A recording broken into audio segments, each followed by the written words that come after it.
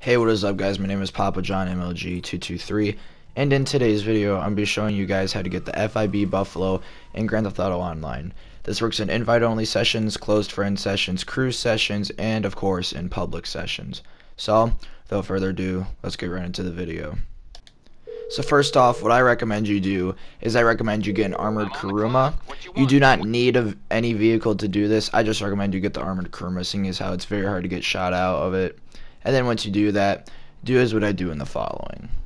So what you want to do is once you get your vehicle of your choice, does not matter what, you want to request a job from Martin. Now once you request a job from Martin, what I did is I cleared out any other jobs except for the one that I requested. So once you do that, you want to register as a CEO, start up hostile takeover, and make sure it is at the LSIA airport. So once you do that, do as what the game tells you and go into the LSIA. Now once you do this and you go inside, once you go to the back hangar, you're going to realize that there's going to be some people back there. So what you want to do is you just want to kill them and then take the FIB Buffalo. Now once you take the FIB Buffalo, you need to do the following. So once you get outside, make sure you're outside the LSIA before you do this. Once you're outside, accept that mission invite from Martin. Make sure it's the one that you requested. Accept it, and then once you load into the job, back out of the job. Now this is very, very important that you do not die during this. Get inside the FIB Buffalo, and then call the cops off of you using Lester. If you do not call the cops off of you using Lester, and you die to the cops, or you just die, what can I do for you? This is not going to work. Oh, hey, but you're in trouble. if all you wanted was a destroyed FIB Buffalo, then this is it. You can stop right here. But if you want to repair it, you need to call Lester and not die to the cops. So once you do that, the next step you need to do is you want to go to the closest arm wrestling job.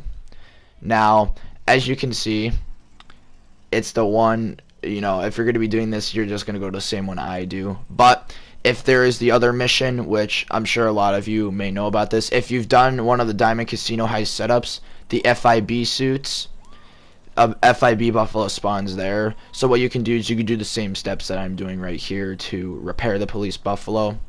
The reason why we're going to an arm wrestling job and not doing the normal repair police car glitch is because the normal repair police car glitch will make this despawn. I don't know why. I don't know if anyone else knows why, but it's Rockstar Games, people. Come on, let's be realistic here. So, once you get the FIB Buffalo and you drive towards the arm wrestling job, it is very important that when you come to the arm wrestling job, you park the vehicle in the circle. Just most of it has to be in the circle, and then get out of the FIB Buffalo and spam right on the D-pad. Spam the living hell out of it, because if you don't, it's not going to work. Then once you're inside the job, leave the job, and that's it. But you are not done from here. Make sure you run away, and yes, the vehicle should not be there. The FIB Buffalo should not be there. So once you do that, make sure you run away for a couple seconds, then turn around, and boom, it should be there, all repaired. Now from here, if you damage it, just do this step over again with the arm wrestling job. So if you guys enjoyed this video and you found it useful or helpful, please leave a thumbs up, subscribe, and I'll see you guys in the next video. Peace.